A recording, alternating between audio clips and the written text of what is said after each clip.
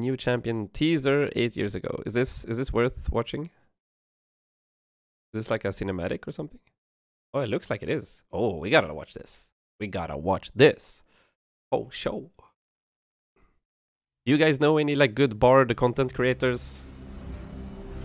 Or like anyone that does like guides or montages or something cool?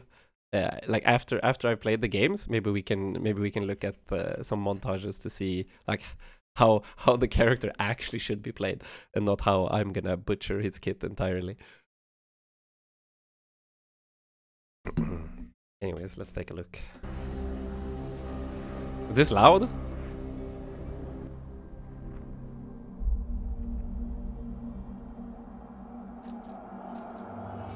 Find the stone.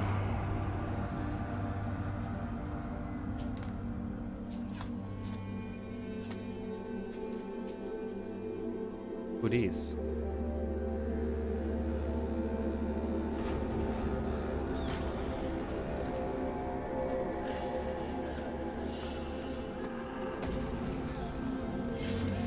Oh shit.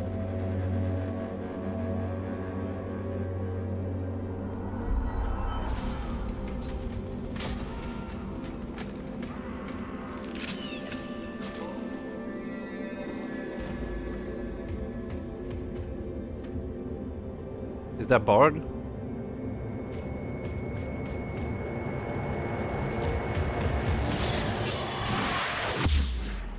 Whoa. What the hell?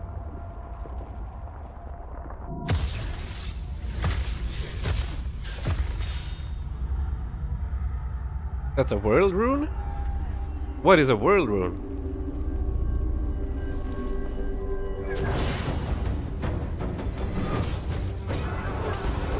Oh. Will die without it. Is he like a ghost? Or is he just fast?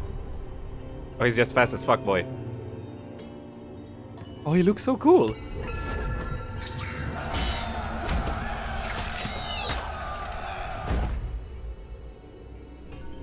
He looks so... what should you call it? He looks like a very mischievous kind of a character. Kind of like a leprechaun or something. It's the mask, I think. It's the mask that does it. And his like bouncy style of walking. He looks very like, yeah, very mischievous. Kind of like a fairy or something that pulls pranks on people. That's how I see him. Kind of like the masked fools in Honkai Star Rail, if you've played that.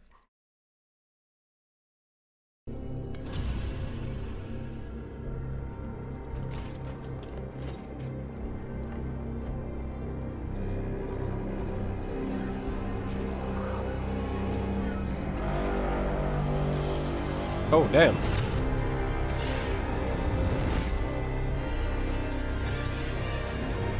The meeps.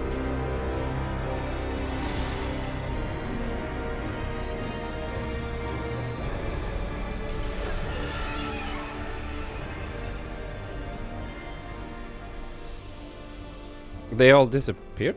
So like the spirit realm maybe? He seems like a spirit character. He probably has ties to the spirit realm.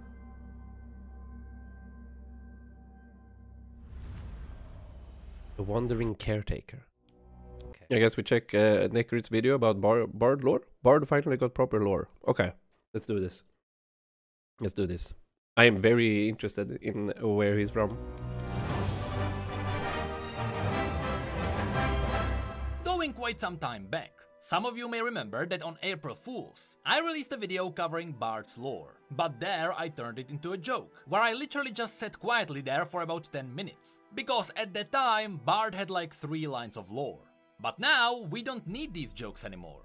Because as Riot started cleaning up the lore of all the Targonian champions, perhaps in preparation to Targon becoming a deck in Legends of Runeterra, Bard got some proper lore as well. So finally, his story is not just speculations based on what happened in his animated teaser. Now we actually know what Bard is doing in the universe of League of Legends. So without further ado, let's have a look at the new lore of Bard. Without further ado. As far as we know, Runeterra has two main realms. The physical realm and its mirrored magical version, the spirit realm. Yes, Connected to the spirit realm, there are also sub-realms like the shadow realm, or one could argue even Bandle City. But outside of these two main planes of existence, there is also the celestial realm. And this is where all the godlike beings come from. Fucking Bard's Soraka lore with the banana. explains that it is said that most inhabitants of the celestial realm see their home as a wondrous and vivid tapestry, woven with prismatic threads of purest starlight. However, within this realm, there is one entity that doesn't see the beauty of this dimension, but they can hear it. And of course, this enigmatic eternal entity is Bard, who senses the celestial realm as a symphony of pleasing mystic music. In the very He's a musician. beginning, Bard had drifted without purpose or perspective through a silent cosmos, but with a deep sense of anticipation that something miraculous would eventually come to fill it.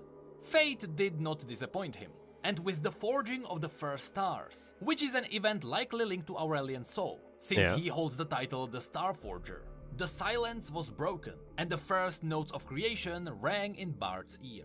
As he traveled through the swirl. Wait, so Bard is just as old as Aurelian Soul. Aurelian Soul creating the star actually made a plink-a-plonk and Bard came out of that plink-a-plonk.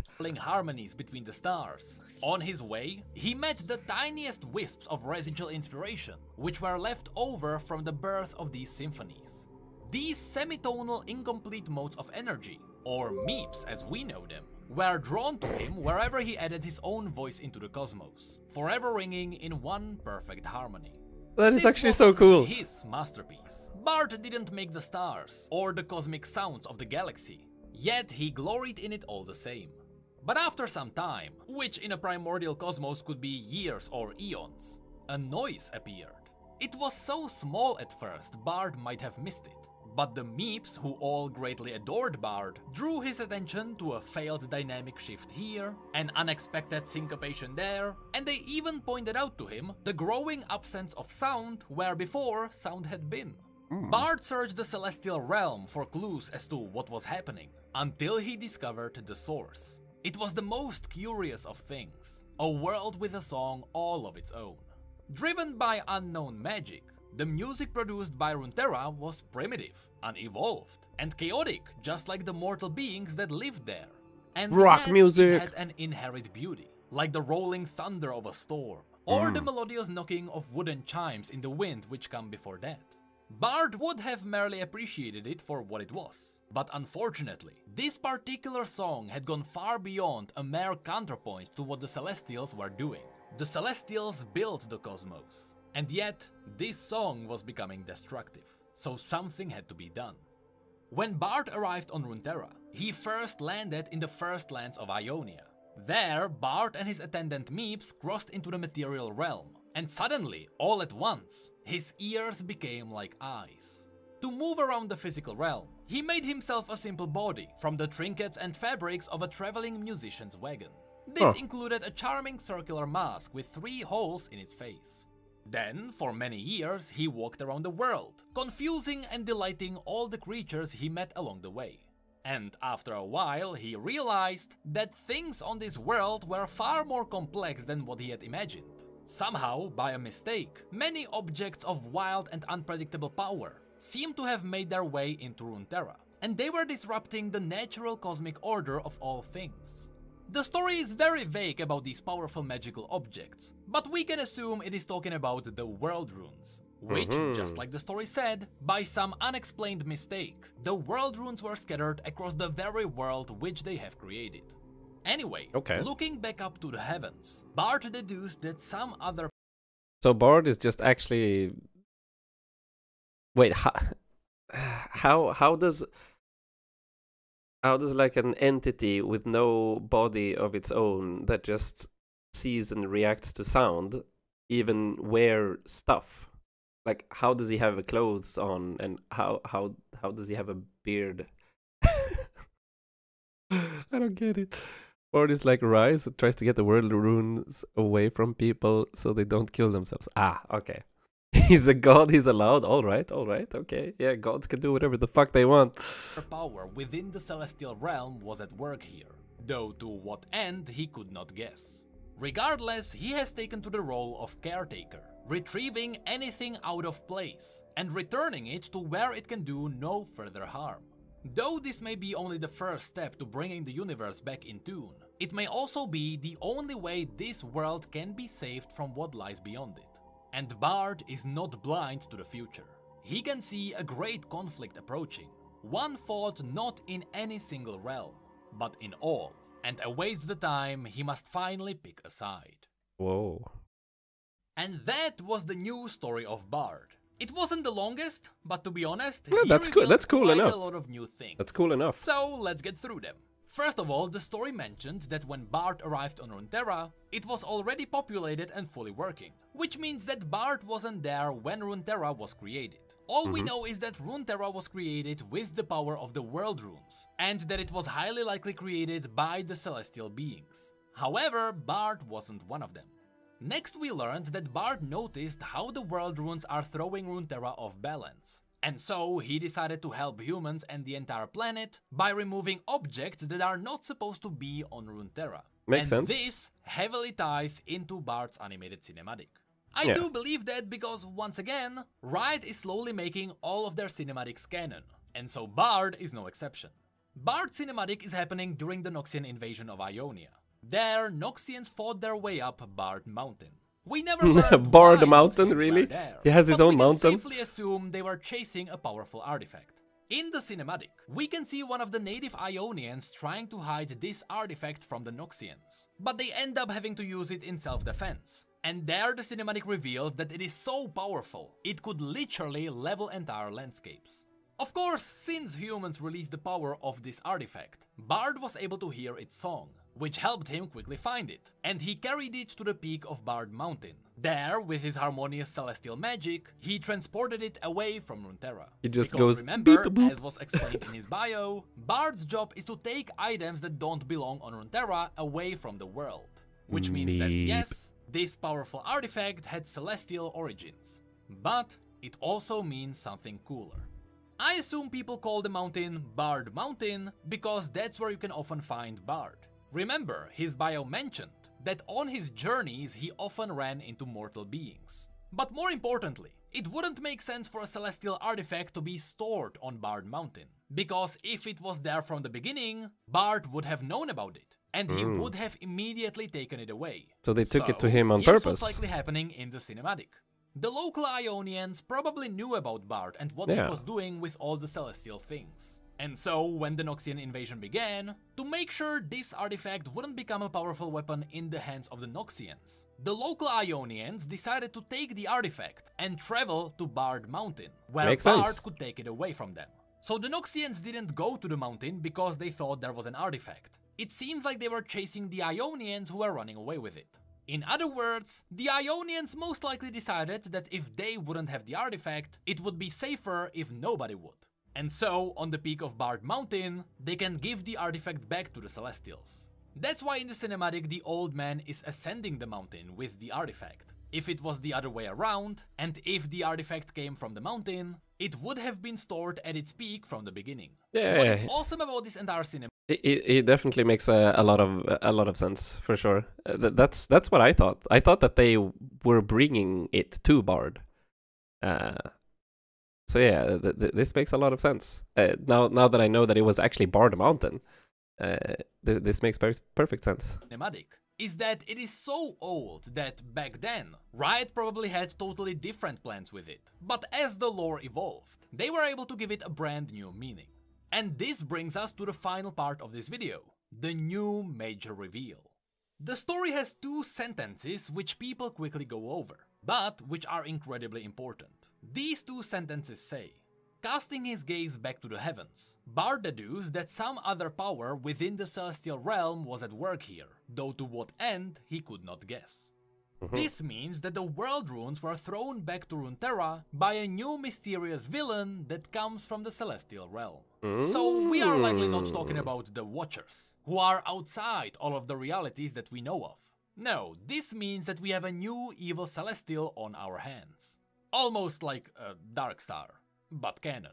At first I thought that this might have been the work of the Aspect of Twilight, because that's the entity which usually plays tricks on the other Celestials. And since Riot recently updated Zoe's bio, that was my first suspicion. But unfortunately, although her new bio made Zoe a bit cooler, especially after learning the fact that Zoe now roams around Demacia, still, there was no mention of the Twilight's motivation for anything. All we learned was that the Aspect of I have a long time left to go until I get to Zoe. So we're not gonna learn about the Aspect of Twilight in quite some time. But she also looks like a very mischievous character, and yeah, of course she plays pranks on the on the other Celestials. It makes sense. Need to shape up on Watcher lore. I don't even know what a Watcher is, my friend. I also need to do that. Twilight likes people with a lot of joy, which Zoe certainly does have. So going back to what Bard mentioned, this still means that the scattering of the world runes was a Celestial inside job.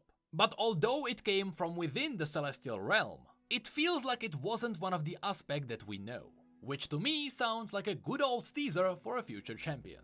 Maybe Riot wants to give us something similar to Darkstars, but in the canon universe. Perhaps that's why Bard mentioned that he might have to pick a side. Although that's probably just going to be either help humans and fix Runeterra, or work with the Celestials and wipe it clean. But somehow it should be still linked to more aspects. After all, it's been a while since we have learned something new about them. And who knows, even though Riot already considered it, maybe they decided to not turn Set into the Aspect of Might because they already had a plan for something else regarding the aspects. Okay.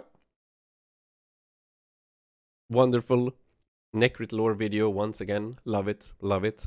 His videos are amazing. I mean, I like that he's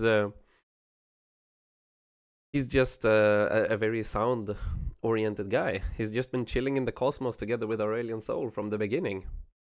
Just vibing to the music of the world, of the cosmos. That's pretty cool. And I like that he just, like, he came down to Runeterra, found the merchant's cart, and just like, I'm gonna pick a bunch of random stuff and put myself together into a decently humanoid form. That's pretty funny. Maybe we watch this Bard's Magical Journey. Maybe this is fun.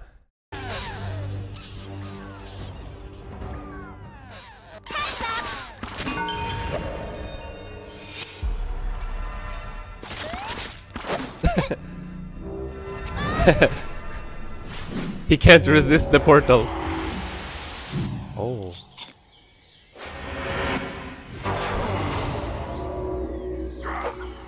Oh. What?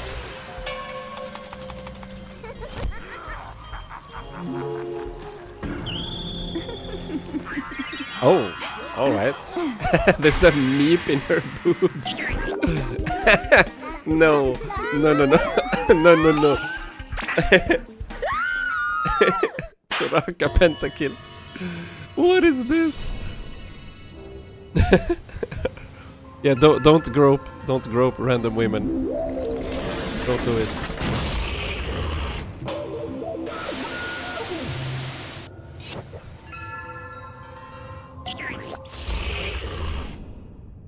Why was Soraka buff? I mean, it's the ADC Soraka.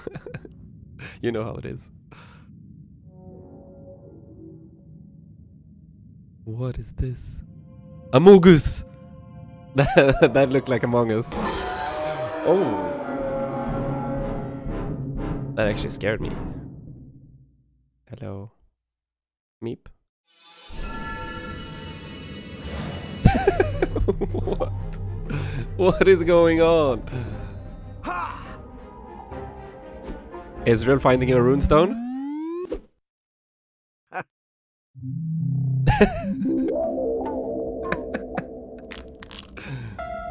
There was a meep inside of it.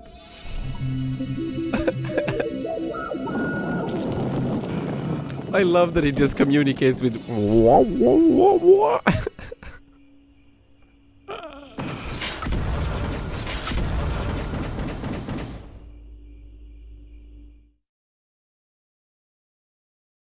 Oh, he's gonna get through there.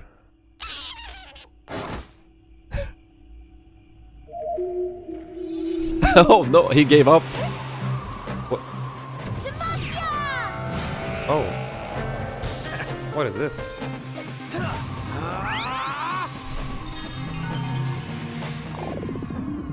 Oh shit. He's straight down the middle.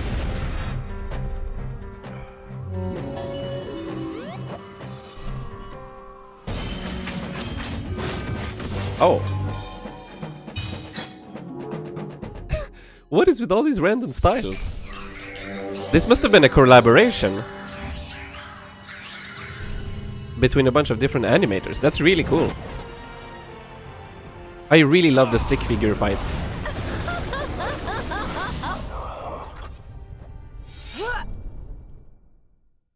Oh, Timo! Timo with the slap! Oh. What the fuck was that? He just came... just came and started puking meeps. Hey everybody, this is Luke Reinhardt, summoner named Rabbit. As one of Bard's original creators, I am so thrilled to get to see Bard doing Bard things. This animation was developed by an amazing team of content creators for the Riot Games Animation Lab event. This is actually so cool that they did all of this together with all of the different styles. I love it. Wow. Okay, let's quickly take a look at some of Bard's skins before we go through the lore and the gameplay here. So which one is your favorite skin when it comes to Bard? Hit me up in the comments. Use Elderwood Bard. All right. So we have Shanghai Scrolls. Ooh. So it seems like they really have a fetish for doing these Asian style, like Eastern versions of all of their skins. Like, pretty much every single character I've watched now has like at least one of these types of skins. Now he seems more of like a Japanese woodland spirit. But this is really cool. The heel. Oh, there's a little guy who grows inside of the pot. Oh, that's actually so cute. Wait, the portal? The portal is like, oh, it's a setting sun. Ah, cafe cuties. Whoa, I like this one. He actually looks so pretty. What the hell? So the model for his like body looks great on both of these skins. It pours the tea. It actually pours the tea, and when it's done, there's a heart. Oh my god, there's no way. There's actually no way. I want astronaut Bard. The meeps are little aliens. Yeah. I know what you're talking about, Alpha. I know what you're talking about. And this is the best skin, for sure. I haven't even seen the rest. There's no way. There's no way they can beat aliens. And the TP? Oh, he gets zapped up into his UFO. Okay, that's a 10 out of 10. That's a 10 out of 10. Jesus Christ. Bard. Oh, he's an actual Bard. He's an actual Bard. The Bard. That's such a good name. That actually deserves creds for the name. But there's no animation differences. All right. Snow Day Bard. Oh, he looks cute. And there's a hot choco. Oh, hot choco. So this is the ice variant. It's okay. Nothing too special, I think. I did like the hot cocoa filling up for his heel. That was cool. And the meeps being little penguins. I mean, little penguins. I don't think it wins against the alien, though. It doesn't win against the alien. What about Elderwood Bard? This is more of like a Western woodland spirit.